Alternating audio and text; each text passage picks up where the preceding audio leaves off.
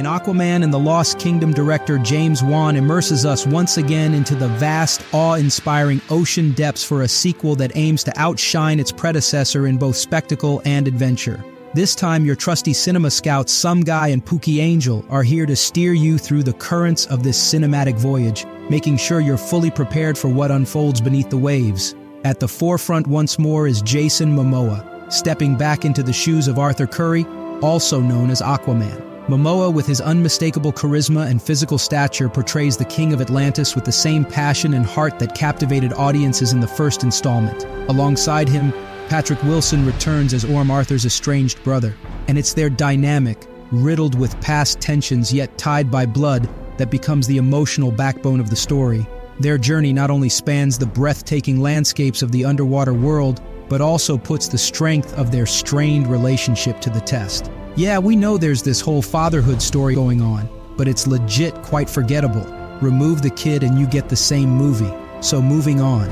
Wan's ambition to expand the mythology of Atlantis takes the spotlight. The film is a visual journey, with deeply intricate set designs that dazzle with bling. From glowing corridors of an Atlantean open market to the dark and cold of the film's big bad, Kordax, played by Pilu Asbek, the underwater visuals are nothing short of magical.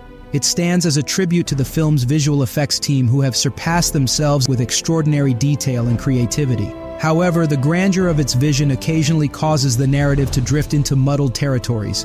The plot, as thin as it is, sometimes struggles. This leads to a story that, while great to look at, introduces no significant evolution in its characters. Aquaman appears to be battling against its own tide, attempting to stretch an already thin plot simply to fill its 2 hours and 4-minute runtime. And in case you're wondering, yes, there is a mid-credit scene that is more for laughs than anything else. One subplot deserving more spotlight is Yahya Abdul-Mateen II's Black Manta. His vendetta against Aquaman brings a deeply personal conflict that contrasts with the broader world-threatening stakes.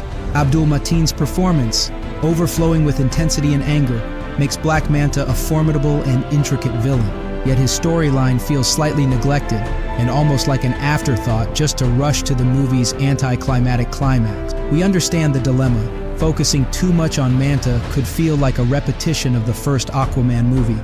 But that's essentially what we're presented with here. Just, well, prettier. The action scenes are thrilling and fun to watch. I mean, this is a superhero movie. Wan directs with an eye for both grandeur and intimacy, ensuring each battle feels both epic in scope and emotionally charged. Nevertheless, the film's ultimate battle, while visually striking, ends leaving you with a sense of letdown, especially when considering the tension buildup throughout the movie. In fact, we had a similar experience watching The Marvels, where the journey to get to the end boss proved more satisfying than the final battle itself. Aquaman in the Lost Kingdom excels in its quieter moments. The chemistry between Momoa and Wilson shines through in an almost buddy cop fashion. These instances offer a necessary balance to the action sequences, attempting to give us more reason to cheer these two forward with what's at stake. However, the film could have benefited from a more measured pacing, allowing audiences to dive deeper into its emotional and narrative dimensions and take advantage of the story there in front of us.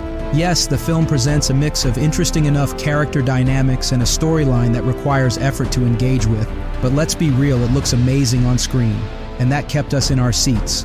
We're giving Aquaman and the Lost Kingdom 3 out of 5 stars simply for running on the sheer power of Momoa's wit and his chemistry with Wilson, mixed with a heavy dose of eye candy to keep everything afloat.